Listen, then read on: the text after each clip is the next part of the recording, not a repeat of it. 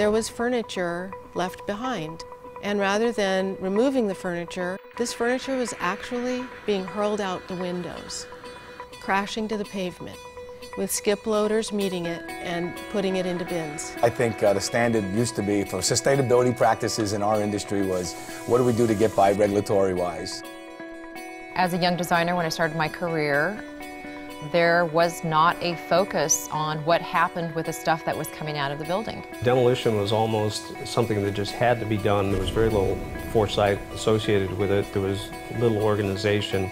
It was mass manpower and dump trucks to just haul away the trash. I decided to follow one of the trucks, and in fact they did go to landfill. You could probably find carpet that was put in a landfill 50 years ago, and there's still remnants of it in a landfill or somewhere in the earth. So to waste that and put it into a landfill, you're creating a lot of emissions and using a lot of energy for something that only gets used once. So this was really a wake-up call to me. And I thought, if this is happening with a large public agency in downtown Los Angeles, this is happening everywhere. I thought at that moment of time that I could do something about this. And it could be as simple as one person starting.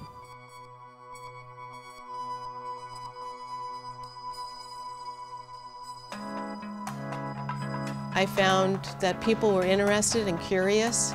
They were scratching their heads and a little bit dismayed that I would leave a job when I did at the top of my career for starting something that really didn't have any legs to it. There wasn't any funding. There wasn't anyone else doing this. Just spent 25 years in the commercial interior design, practice, and what do I want to do with the next 25 years of my life? She told me that she had made a midlife career correction.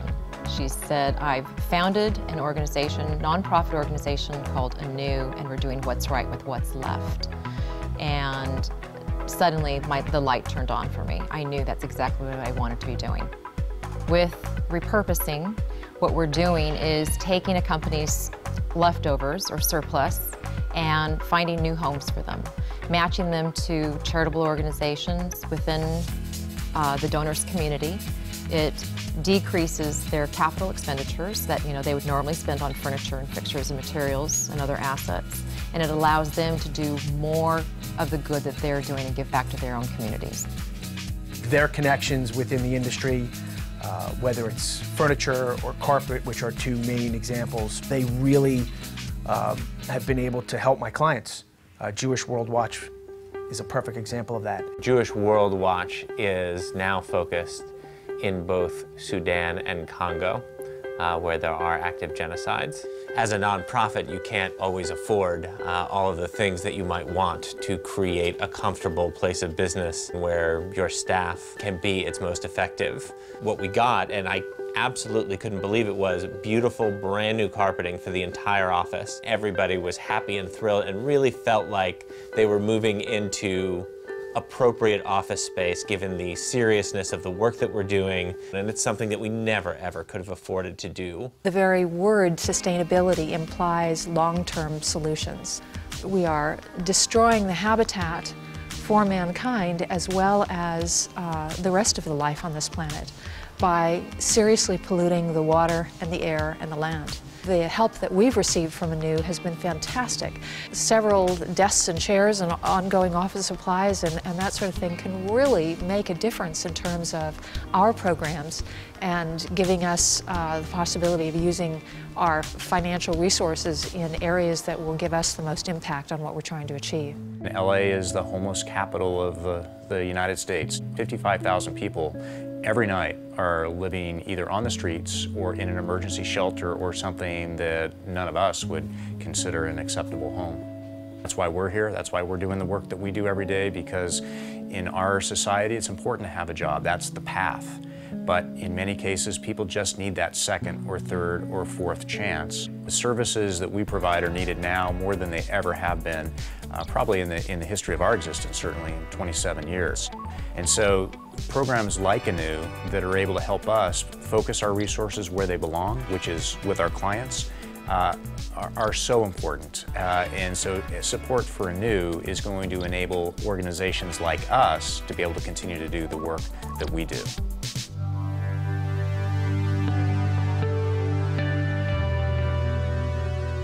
Sustainability should be easy, and it belongs to everyone. ANEW belongs to everyone.